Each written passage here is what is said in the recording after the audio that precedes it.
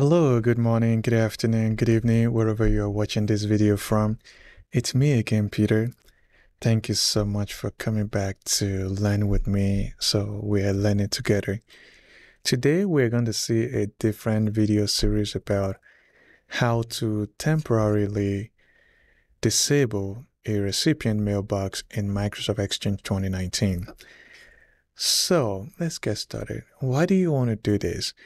Let's get a scenario why an admin would like to perform this kind of task. Let's say you are the exchange administrator for XYZ school and they're actually leaving for vacation.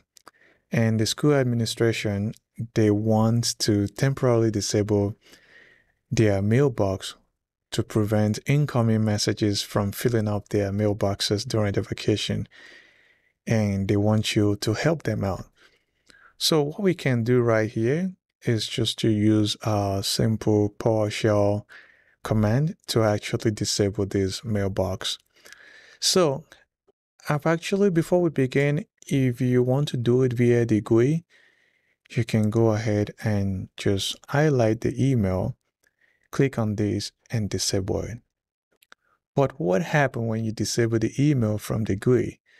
You cannot re-enable that email when the user come back from vacation.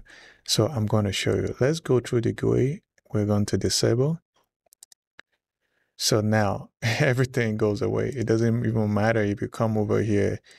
You're going to start looking at, okay, where's the user mailbox? So we can't find it anymore. So that's the reason we wanted to do it via the management shell. In order for us to commence, let's open the management shell and we're going to get our mailbox.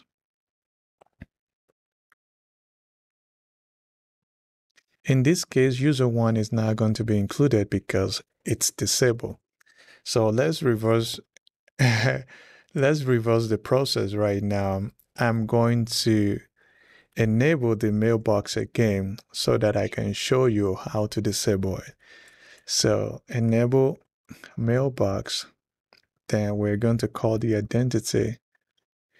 If you have been practicing right now, you should be used to mailbox identity as we go. So user 1, and I'm going to use the PowerShell confirm, then false with the $sign.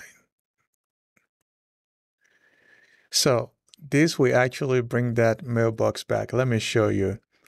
You go over here, if you refresh, the mailbox is back. You see right there. So we just reverse engineered that process.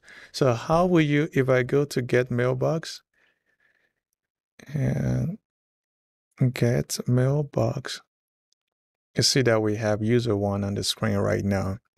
So how do we disable it via the management shell? Is the same way. We just go with disable mailbox. Then you call the identity user 1 and you call the confirm. Column $sign false. That's it.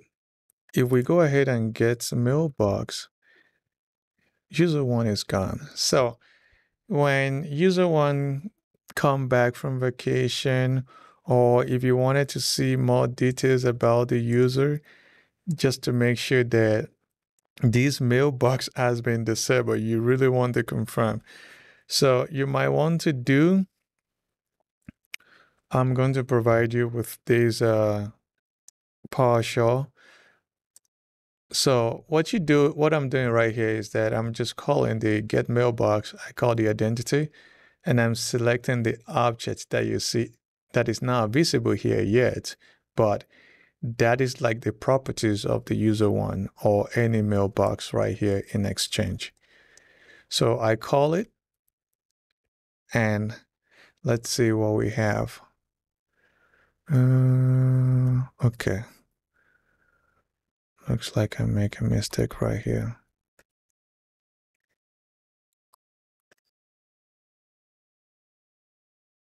So user one could not be found. Why? Okay, it's because it's disabled. So from what I'm doing here, we can see that I put if the mailbox is enabled. If I go ahead and do a different mailbox, this should work.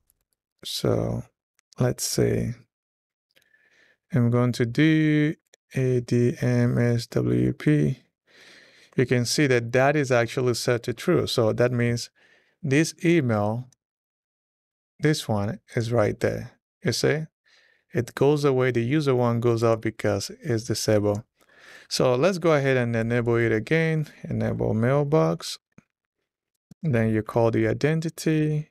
User one, in my case, I call the confirm.